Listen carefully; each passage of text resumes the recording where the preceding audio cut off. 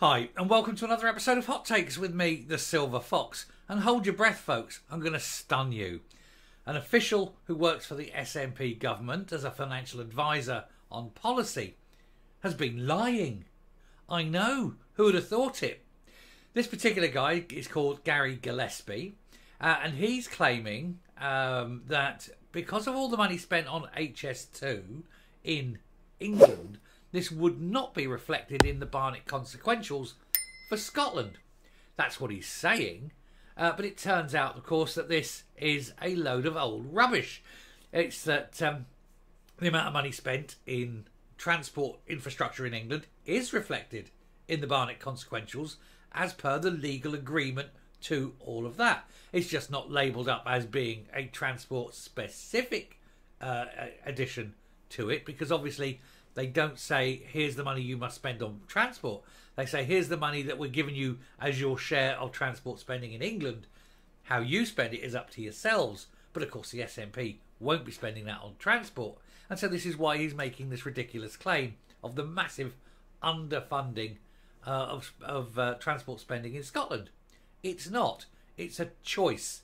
And the SNP have chosen to spend elsewhere. So he's being called out for it and made to look like an absolute buffoon. No change there then. Let's have a look. So SNP government advisor fueling fake news, as he says no Barnett funding from HS2 spending, even though we know there is. The rules are very explicit, and if anyone is going to be breaking rules, it'll be the SNP. It won't necessarily be the British government or the Westminster government, should I say, because the Westminster government know they'll be held to account, and so they don't. So when infrastructure is spent in Britain, that allowance as part of the Barnett Agreement goes into the pot, as it were, and then that gets chucked up to Scotland each year. So it's a load of rubbish to suggest that because they're spending billions on this train that'll benefit only England, that Scotland doesn't get any benefit from it.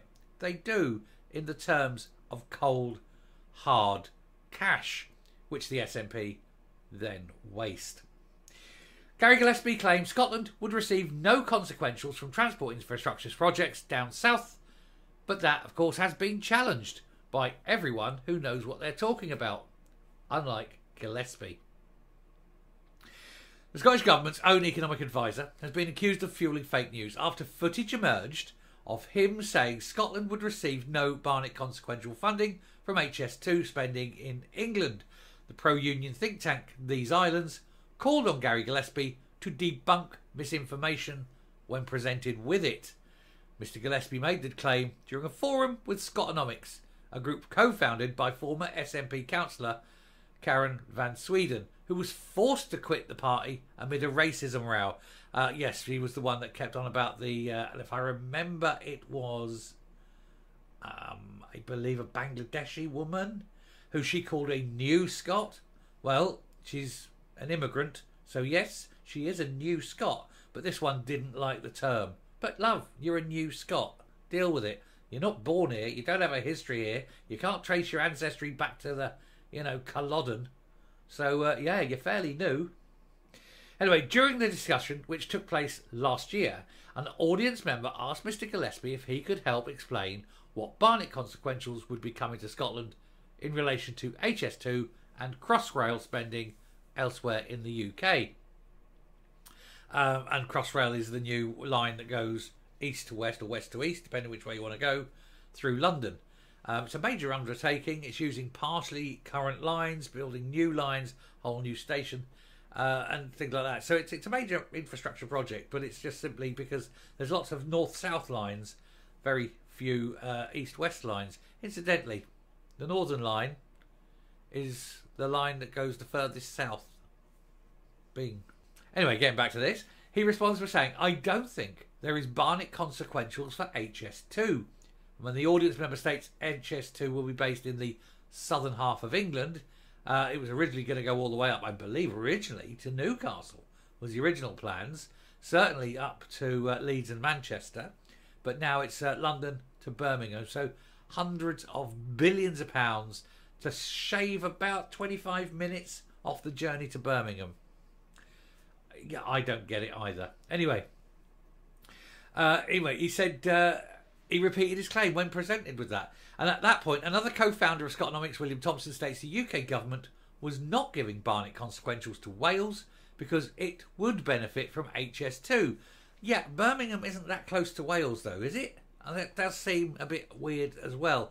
But I don't think Wales gets that much by way of Barnett Consequentials. Anyway, not sure what the justification is for Scotland, they said. However, the claim has been challenged by these islands. Because of course it has, it's a load of old rubbish. The group points to a UK government paper that confirms Scotland receives 100% in Barnett funding from HS2. In other words, if their share is, say, 30% of whatever the funding in England is, Scotland gets 30%, it's added to the Barnett Consequentials, they will have had the full 30%, 100% of that 30%. The funding had also been confirmed in the House of Commons by Parliamentary Under-Secretary for State for Scotland, John Lamont, MP. He said last year, the United Kingdom government are responsible for heavy rail infrastructure in Wales. Conversely, it's a devolved responsibility in Scotland. So the Scottish government received Barnett-based funding. Wales don't, because it's the UK or the Westminster government pays for everything in Wales because of they don't have the devolution to the same level. He said that is consistent with the funding arrangements for all other policy areas that are reserved in Wales but devolved in Scotland. And that's basically it. So because it's a devolved matter, it gets added automatically to the Barnett formula. They get the money. Gary Gillespie doesn't like this. Gary Gillespie wants to make differences. Gary Gillespie is stirring the pot.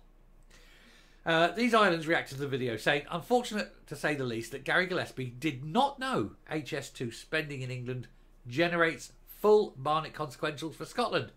He really should be debunking misinformation, not fueling it. Sam Taylor, who runs the think tank, called Mr. Gillespie's statement genuinely extraordinary and very worrying, and he accused him of throwing fuel on a popular Scottish nationalist myth. Well, myths is all they've got. They can't tell the facts because the facts would destroy every argument they have. Oh, England are bastards and doing this. England are terrible and doing that. Oh, look at the awful of the English now. And then when you actually tell them the truth, they go, well, yeah, but we can't tell people that. Otherwise, we're pointless. We cease to exist as a political party. Anyway, Angus, Scottish Conservative councillor Ian Gall said, desperately worrying that Scottish Government chief economist couldn't debunk the ridiculous but widespread separatist myth that no Barnett Consequentials are triggered by HS2. What a sorry state of affairs, and it fuels separatist grievances, of which they have many, and none of which are genuine. Mr. Gillespie has been the Scottish Government's chief economic advisor since 2011. It does seem, therefore, that he's over-promoted if he doesn't understand those principles, and perhaps sometime reflecting on another career.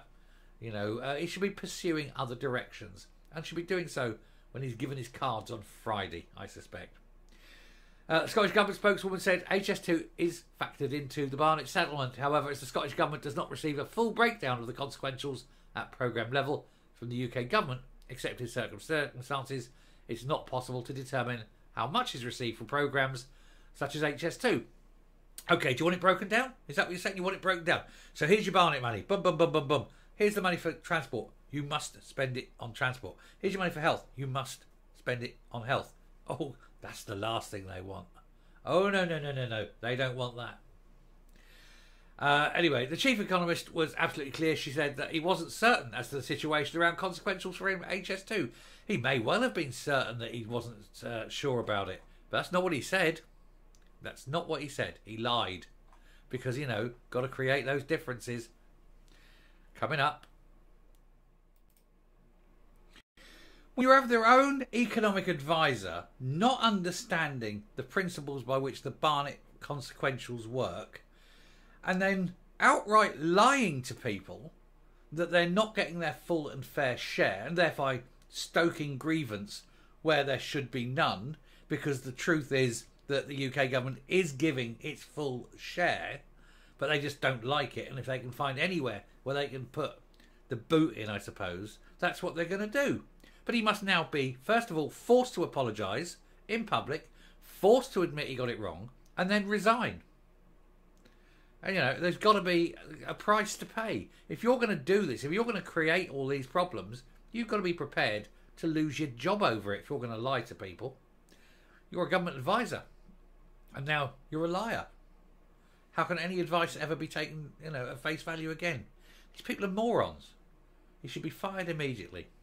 Anyway, I'll stop there. Thank you very much for watching. Do please hit the subscribe button, ring the bell, leave a like, leave a comment. Please share the video. And until next time, stay safe, stay well, and I will speak to you later. Bye.